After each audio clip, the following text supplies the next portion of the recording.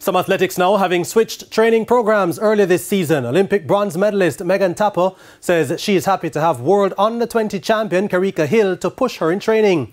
The two are looking forward to big seasons after battling it out at the Velocity Fest meet on Saturday. They say iron sharpens iron, and that seems to be the case at the Elite Performance Track Club with Megan Tapper and Karika Hill. Hill, who turned 18 last month, decided to forego her final years of high school eligibility after winning the World Under-20 100-meter hurdles title last year. Her sojourn into the professional ranks saw her join up with Ronaldo Walcott at the Elite Performance Track Club, and after only 2 100-meter hurdles races, she has already lowered her personal best. She says her 12.75 run at the Velocity Fest meet at the National Stadium on Saturday is just the tip of the iceberg. Well, I mean, it will set me up pretty good. Just need to stay focused and do what I got to do. Hill battled it out with Olympic bronze medalist Megan Tapper, who clocked 12.99.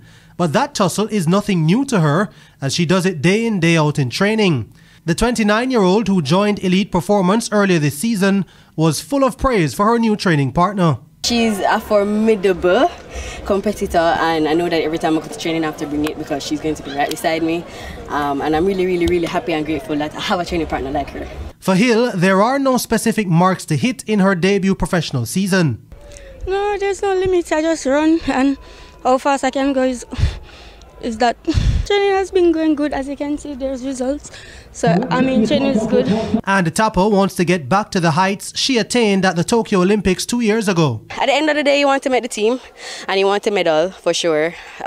You know, hurdles is one of the most competitive, if not the most competitive event at the World Championships. So I just want to ensure that I give it my best, and when the time comes, I run the best race. So is there a time target for her this season? Yeah, but I don't want to necessarily give that away right now.